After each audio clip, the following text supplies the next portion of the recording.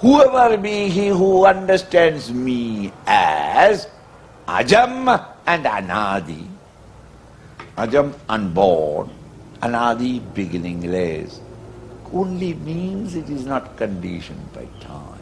He doesn't belong to the category of things and beings that you and I perceive and experience through the sense organs, the mind and the intellect.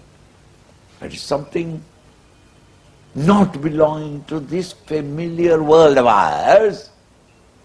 It is timeless, therefore immortal and eternal, changeless and immutable, ever the same. Everything is born in me. I am not born. So to be born means modification. There is no modification in me. I am the same at all times. And I am the Loka Maheshwara. When the world of plurality emerges out, I am the vitalizing touch in them all. Where I am not, they cannot. As a wave cannot rise where the ocean is not. The ocean is Sarva Veva Maheshwaram. He who understands me in this form, Asammudha Samartheshu, he is the one who has no more any delusions in this world. But because non-apprehension of reality creates misapprehension. He has no more any misapprehension. Why? He has understood the truth. So long as you have not understood the rope as the rope, you see it as a snake. The snake is an illusion projected by the mind. How long will the snake be there? Until you discover the rope. He who understands me does. Sarvabhavai pramuchyade. He is liberated from all vasanas. There is no chance of he having realized that ever coming back again to be an individualized ego, because all papa is ended, all tendencies of the past has been wiped out. Swamiji, can you end all the papas? May not. But once you realize that papas cannot exist, the sins cannot exist, what do you mean? I had 3 wives. Then for checking up, I went to San Francisco.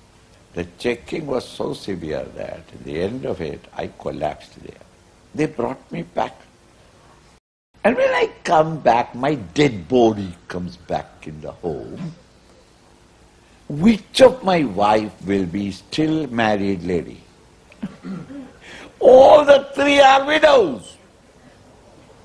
You can't say that 2 of them became widows, what a pity. But one, luckily, was still Sumangali, married. It's not possible. Because they were all my wives in relationship to me. So long as I exist, they are wives. When I die, all of them become widows.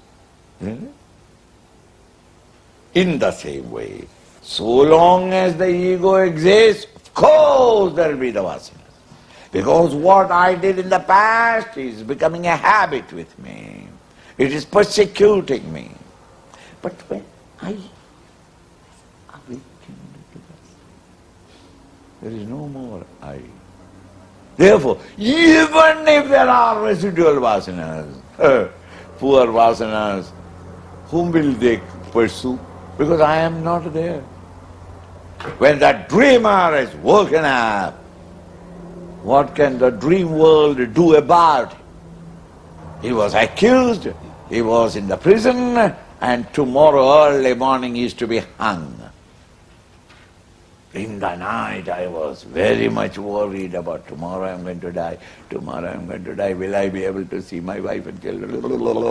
Very, very terrible. It is at that time I woke up.